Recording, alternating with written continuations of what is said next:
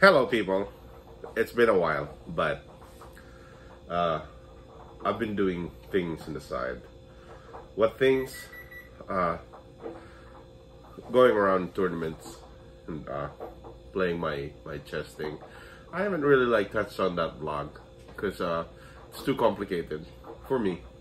So I know everybody's talking about survival and things. I don't. But I'll touch up on the subject. So I typically don't consume a lot of canned foods, but canned foods are okay for survival, I guess. Food. I mean, who's trying to survive here in where I am? But one thing that some people have a hard time opening, not really. A small percentage of people having a hard time doing, and I'm going to show you guys how to do it. Corned beef, the type with this opener.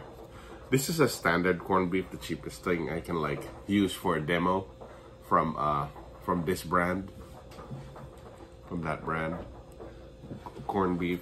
And then so it's typically presented with the opener flip down, so you peel it a little bit, reveal this little thing here, and then you reverse this. Instead of going here, because you can't open it from the bottom, you put it on top, okay, like so. So you see this something in between here, the space, you put that there and you start twisting, going to the direction of where this little thing is pointing. That's where you twist it towards. So once you establish a cut right there, and you start opening, and it will just see the space, because you're peeling the part of metal. I think there's already grooves for it that you're just simply following. I think they did this design of the can somewhere in the World War II or even before that, to make it efficient. Oh, one thing you don't want to do is twist it. So,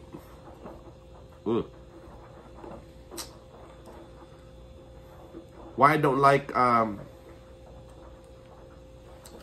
these things is because they put so much preservative in it. It's probably bad for the body. That's my only beef with corned beef. There you go. Then you can reveal it, or get a spoon, take it out. There. And so the can is here. Dispose of this properly. You know, make sure you don't get cut. So you get the corned beef, and I am going to just fry this with green onions, garlic, shallots, basic stuff, and then yeah, that will do the meal. Okay, bye.